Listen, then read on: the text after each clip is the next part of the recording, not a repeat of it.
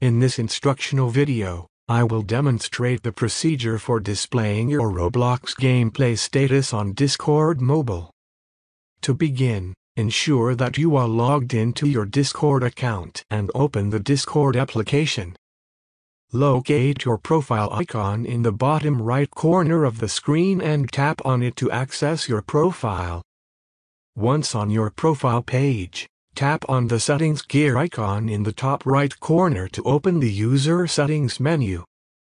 Scroll down until you find the Privacy and Safety settings and tap on it to open a menu with various options. Within the Privacy and Safety settings, locate the option that says Display Current Activity as Status and toggle the switch to enable this feature. If this does not automatically display the game you are playing, you can manually add a status of the game you are currently playing. To do this, return to the profile page and look for the Add Status option.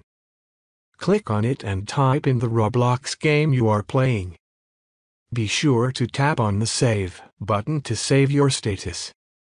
By following these steps, your Discord friends will now be able to see that you are in game and can join you if they wish.